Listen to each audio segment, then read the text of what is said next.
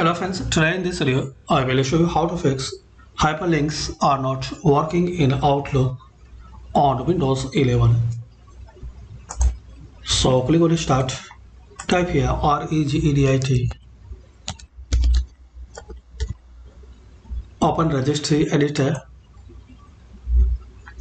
Now first thing guys, you have to do, export your registry editor to backup your registry editor and save.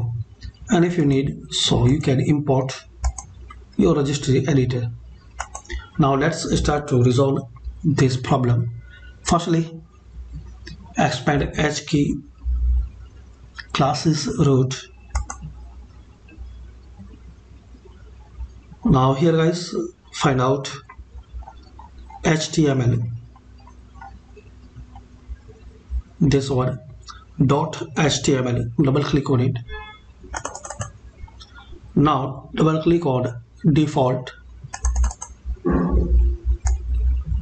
Now here guys, you have to type HTML file. So type this line and click on OK. Now close this registry editor and restart your PC. Hopefully guys, after restart you can fix and resolve